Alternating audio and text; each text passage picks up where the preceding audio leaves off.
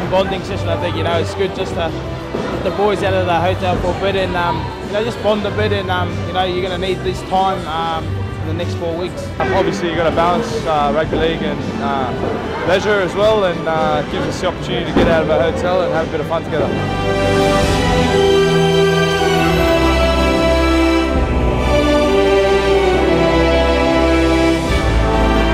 It's going to be a massive game, obviously. I think, you know, we've got a lot of work to do on our last game that we played against them.